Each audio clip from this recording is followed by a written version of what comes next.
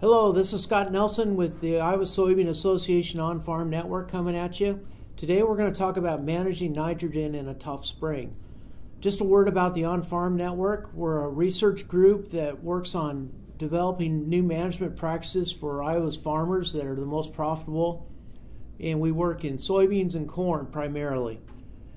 Now, we know farmers are facing a tough spring conditions this year. They may be choosing to use different sources and forms of nitrogen than they're normally used to, and there may be some availability limitations on nitrogen fertilizer forms this spring that may cause farmers to use different forms than they're normally used to.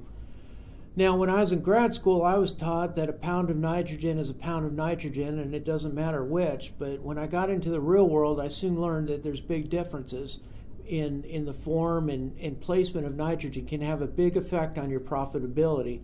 And so in the time today, I'm going to go over some of these different forms of nitrogen and show you how you can be the most profitable with these different forms and placement of nitrogen. So the first thing we want to talk about is avoiding anhydrous ammonia burn this spring. In the picture on the left, I'm showing you a stack of corn ears, and in the middle of the picture, that small ear that was planted over an anhydrous track in the spring of 2018.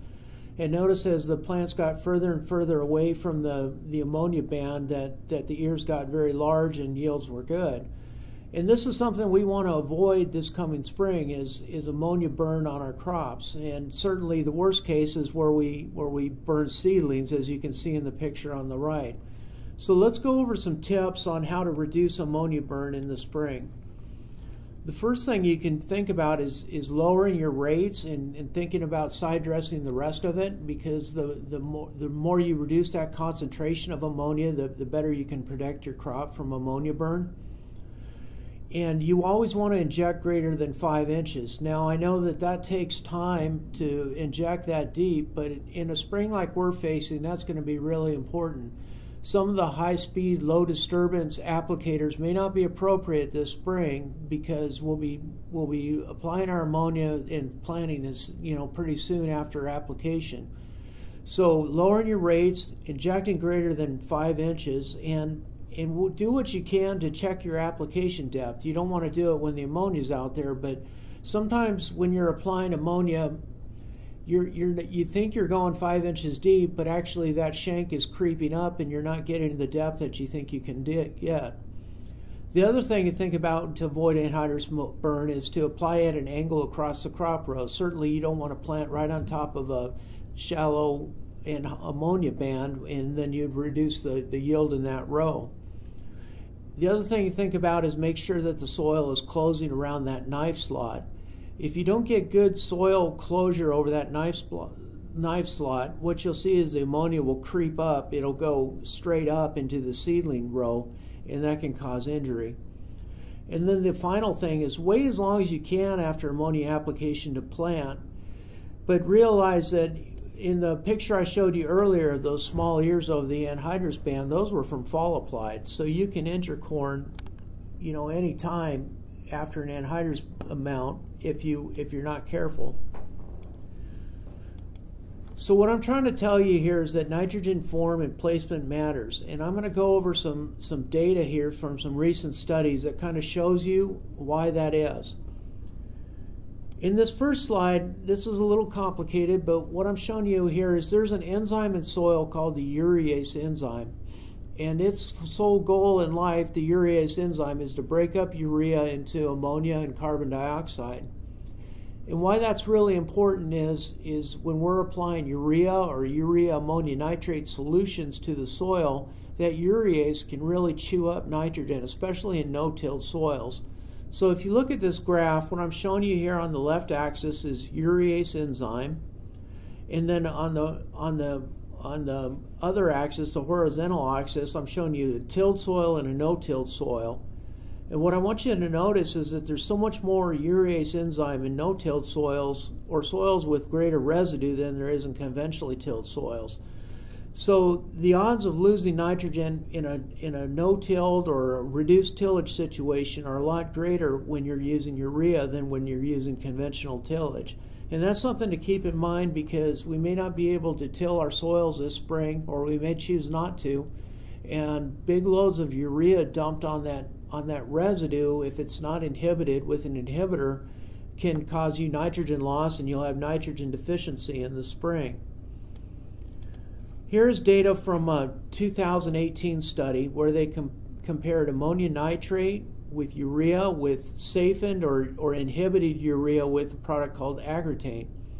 And what I want you to notice is that ammonium nitrate was the highest yielding form of nitrogen in this study.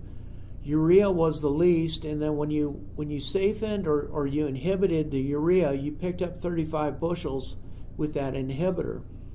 And that's very important for farmers to understand, is that those inhibitors do work, and they're a good idea for a spring like we're coming up into. I want to comment a little bit about ammonium nitrate. Now, in the old days, ammonium nitrate wasn't available because of its detonation potential.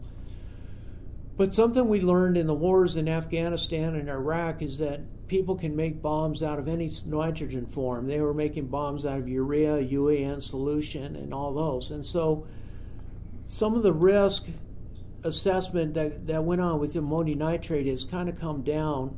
And while we couldn't source it in years past, we're starting to see a little more of it available as people are realizing that it's no more a potential to make a bomb as urea or UAN.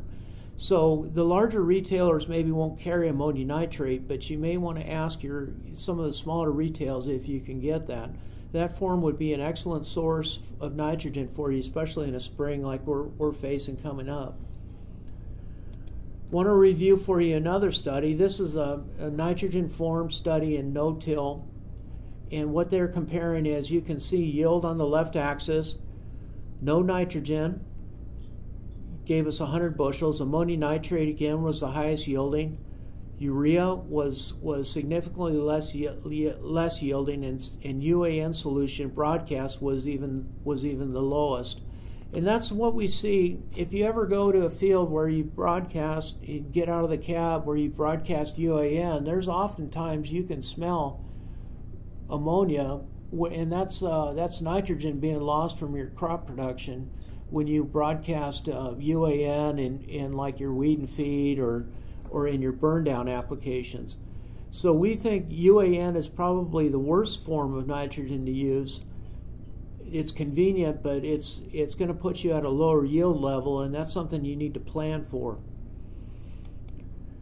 Here's results from another study, a similar study, and here they're comparing ammonium nitrate with anhydrous ammonia, with broadcast urea, with knifed urea, or UAN split applied. And of course, ammonium nitrate and anhydrous ammonia were the most stable forms of nitrogen. They were the highest yielding forms. Broadcast urea was the worst form, but when they incorporated urea, they picked up a 7 bushel yield advantage to getting that urea incorporated.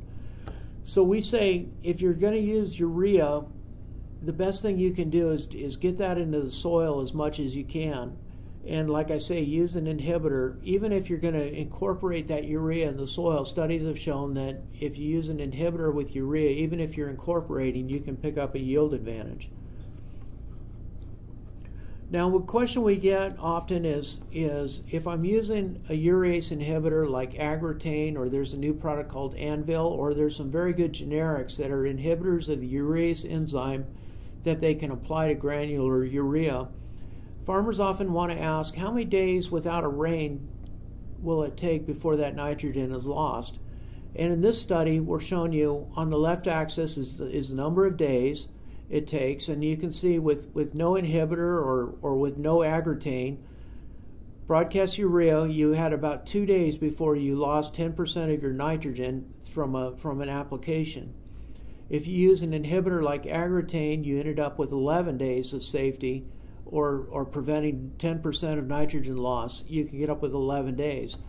Now, urea needs an inch of rain to fully incorporate it in the soil, and sometimes, like if you get a 1/4 inch or a 1/2 inch of rain, that can actually be worse for ammonia loss. We need a good 1 inch rain soon after application of urea to get it activated and to protect it from being lost in the soil.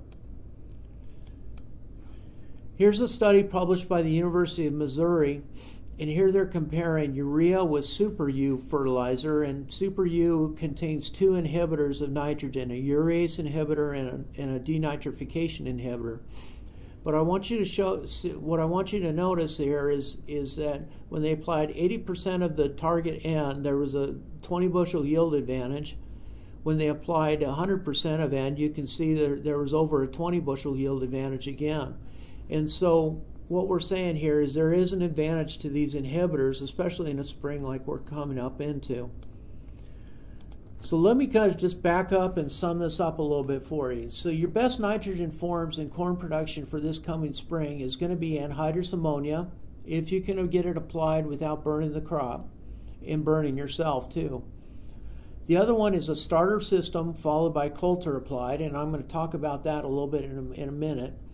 Ammonium nitrate, if you can get it, is going to be an excellent source of nitrogen to use this spring.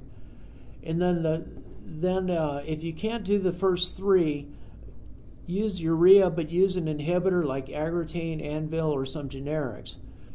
And what I say, in my opinion, is UAN weed and feed is really not a good practice because the potential for ammonia loss. Okay, I want to switch now to how nitrogen placement can affect your profit.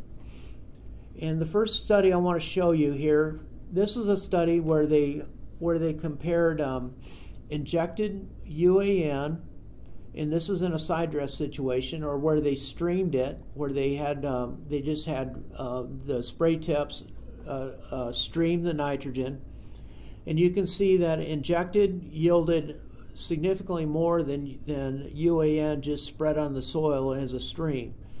When they used a urease inhibitor with that UAN, they picked up a little bit of a yield advantage, but still there was quite a bit of loss, nitrogen loss and yield loss when you stream or you put UAN sources on the soil surface. Want to go over another study for you.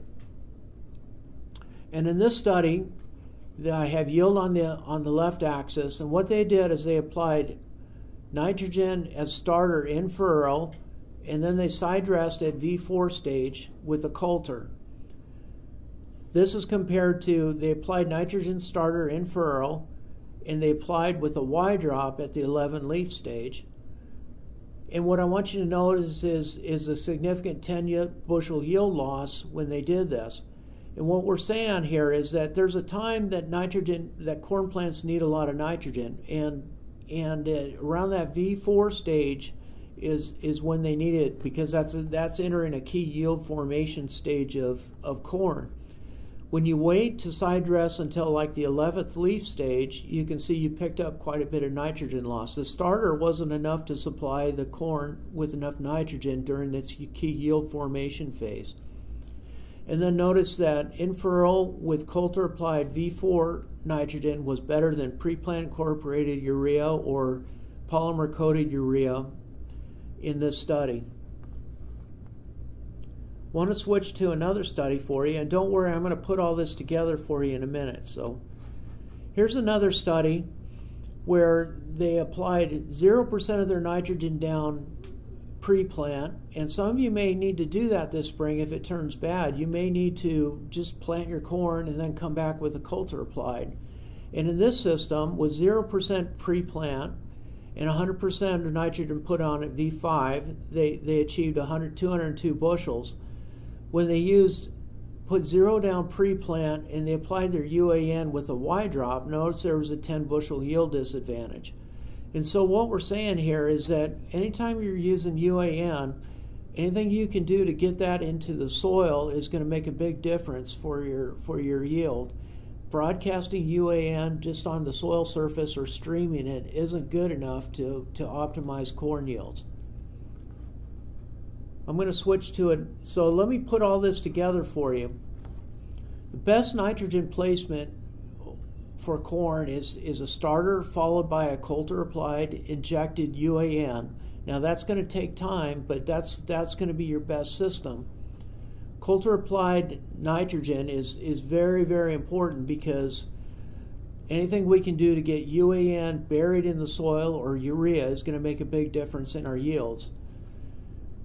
Wide drops can be effective, but we need a rainfall soon after application or we're going to lose that nitrogen to volatility. And finally, I would say that broadcast UAN is not a profitable practice. So let me just summarize everything I've said here for you. So thinking about this spring, avoid ammonia burn. Do what you can to get that ammonia placed as deeply as you can. Check your check your knife settings to make sure you're placing it deep. Place nitrogen in the soil as much as you can as possible this spring. Use an inhibitor when broadcasting urea or UAN solution, especially if you're in no-till. And a large proportion of your N should be applied before the V4 stage rather than waiting later for your application. So that's our summary on best tips for nitrogen management this spring. Wishing you a profitable springtime.